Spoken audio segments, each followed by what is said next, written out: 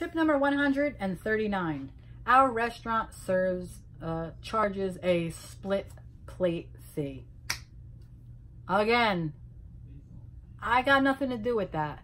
You want your food split, they're going to charge you. They also have an option that if you order the food and just ask for an extra plate, you don't pay any extra. But if you want them to split the meal in the kitchen, they charge you $2 more. Is it stupid? I don't know. Is it worth it? I don't know.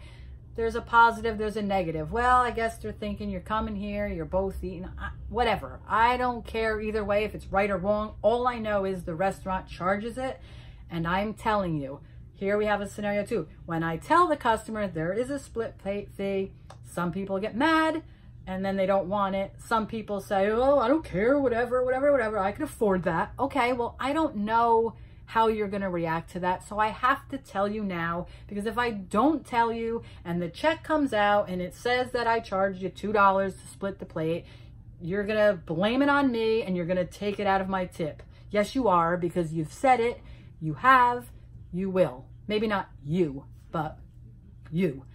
Anyway, there's a split plate fee and you got to pay it or you don't have to split the plate. And it has nothing to do with me. Don't take it out of my tip. Don't be mad at me.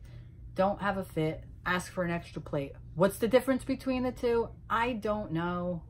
The kitchen's splitting it. You're splitting it. You're paying, you're not. I don't know. I also don't know why it's one price for fried fish and then $2 more for broiled. I've given up on that fight too, so don't ask me that one either. Anyway, don't blame me. I'm just the server.